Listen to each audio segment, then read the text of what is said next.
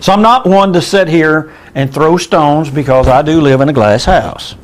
Nigel from Wales, UK, considering the condition of several TNA stars, do you think it's time for Dixie Carter to stop meeting with the United States Congress and finally get a proper work and wellness policy that would see the likes of Ric Flair and Jeff Hardy suspended or forced to enter rehab?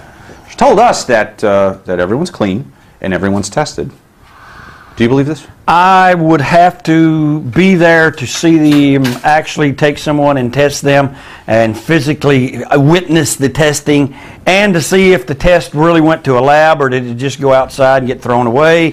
I can't believe they're doing any testing there because with the Hardy situation that happened on their pay-per-view where he was sent out there and could not perform at all was a travesty. It was an injustice to him and an injustice to our industry, a slap in the face to the fans who bought the pay-per-view, a slap in the face to the guys in the locker room who might have been tested and who had to witness someone like this.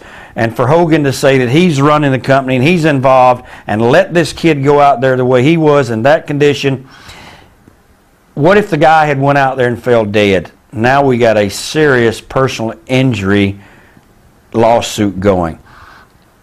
They're not, I don't think they're testing. And as far as that goes, Ric Flair out there on the pay-per-view, woo, woo, got a gusher going out of his head, bleeding all over everyone with this HIV positive guy running around. It's got 12 or 15 counts of passing the HIV virus on to 12 or 15 different women. This guy's facing 100 years in prison.